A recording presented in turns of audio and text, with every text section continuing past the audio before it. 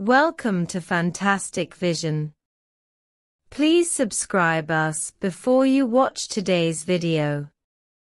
As is well known, in the field of EUV lithography machines, also known as extreme ultraviolet lithography machines, only one company globally possesses the capability for independent manufacturing and assembly: the Dutch company ASML. However, due to the extreme complexity of an EUV lithography machine, requiring hundreds of thousands of precision parts, and weighing tens of tons or more, ASML must source components from countries worldwide, including the United States. Under this backdrop, ASML is essentially in the hands of the United States. If it doesn't comply with US demands, it could face sanctions, suppression, or even being strangled like Huawei. Therefore, in recent years, ASML has played the role of a pawn in the US-China tech war, used to suppress China. ASML faces numerous restrictions in its supply of lithography machines to the Chinese market. Although forced to choose between two options, ASML's position in the global lithography machine industry remains solid, especially in the EUV lithography machine sector.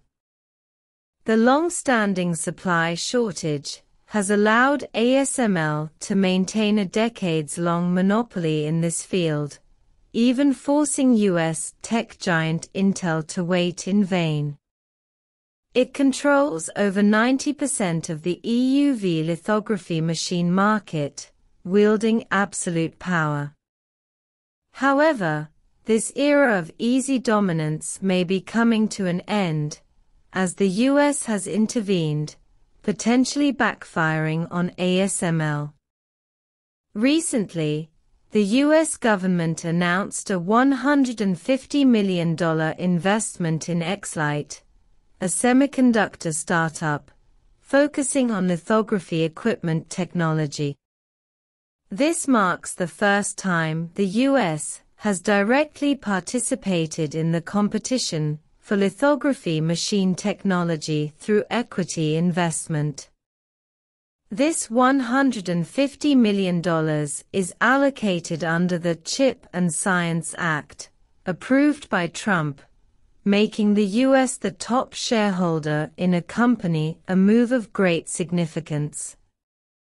This can be understood as a direct confrontation between China and the Netherlands in the future competition between ASML and xLight. ASML, which has always had to defer to the US in the US-China technological rivalry, is now facing a direct confrontation. Will it compromise? Will it surrender? Both are possible. Of course, xLight is different from ASML. It cannot manufacture complete lithography machines. xLight is targeting a crucial lithography technology, the light source. EUV lithography is technically challenging, and its difficulty lies in the light source technology. xLight has proposed a new technological path to circumvent ASML's technological monopoly: particle accelerator technology. Theoretically, xLight believes that by building a large-scale particle accelerator drive device, high-energy electron beams can excite extreme ultraviolet photons. Once this free electron laser technology is implemented, it can reduce wafer processing costs by at least 30%, thus providing a more efficient and stable light source for lithography machines, enabling advanced process technologies at 3 nanometers and below. Some may wonder, What kind of company is xLight? Why is the US government supporting it?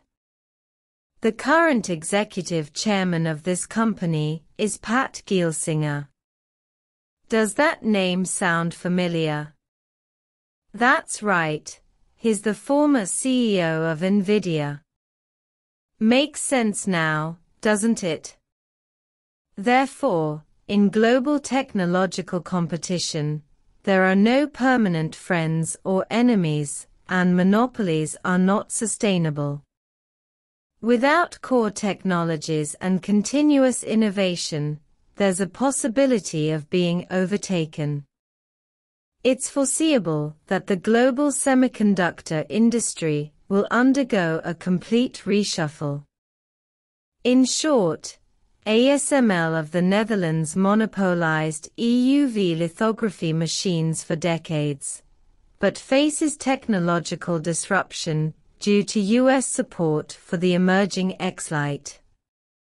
This company, led by the former CEO of NVIDIA, uses particle accelerator technology to directly address the pain points of light sources, potentially reshaping the semiconductor industry landscape. The global chip hegemony battle has entered a new round. For the past few decades, the logic of globalization has been comparative advantage. Whoever is good at something does it, and everyone maximizes efficiency through international division of labor. However, this model has a fatal flaw. Once geopolitical risks rise, the supply chain system can be transformed into a weapon. The US is using chips to strangle China. China is retaliating with rare earths, and Europe, caught in the middle between the US and China, is targeting Nexperia. These are typical examples of the weaponization of supply chains.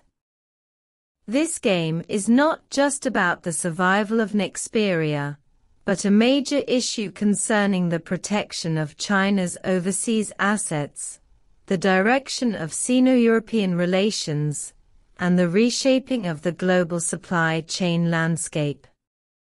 Therefore, China must demonstrate sufficient resolve and means to make those who attempt to seize Chinese assets pay the price, and to make those countries that are straddling the fence between the US and China realize the true situation.